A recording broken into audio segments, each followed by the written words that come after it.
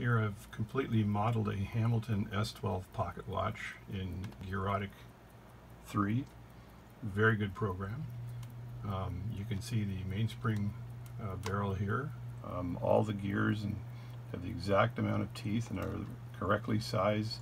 I actually measured each gear to make sure that it was the exact size of the S12 and had the right number of teeth, and then the pinions and the gears meshed properly so that the watch would work properly as modeled.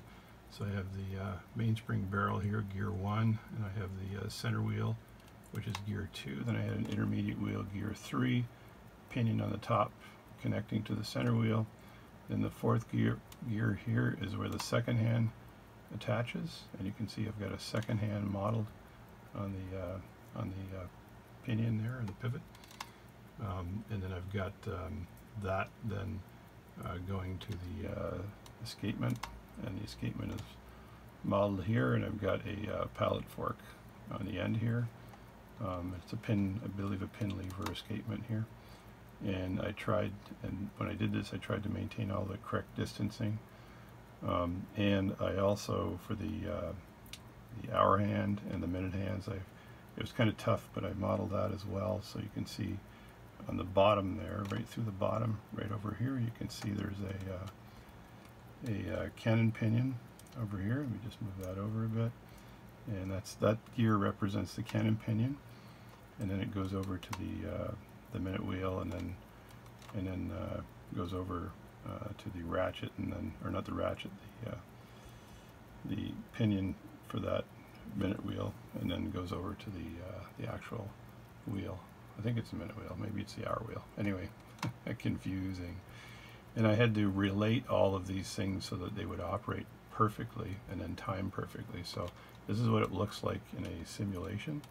And I'm going to just slow the simulation down just a tad so I can show it to you. It's kind of hard to hold a camera and do this at the same time, but if I simulate this, this is simulated really fast, so let me slow that down.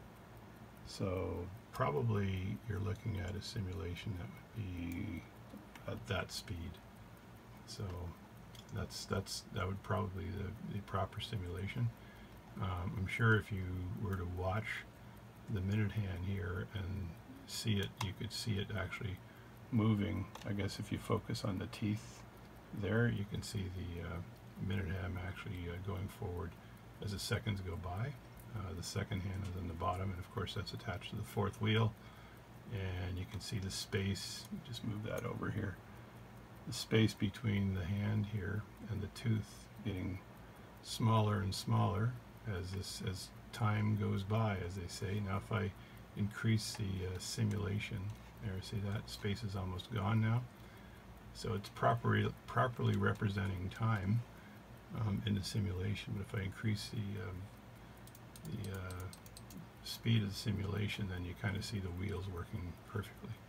And the hour hand here is moving across its arc, and it should match up with this, and it should take 12 revolutions of the minute hand to cause it to progress by 1 hour. So if you look at the gears meshing here, it's pretty cool.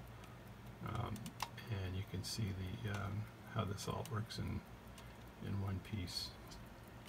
So that is the modeling of a Hamilton S12 pocket watch.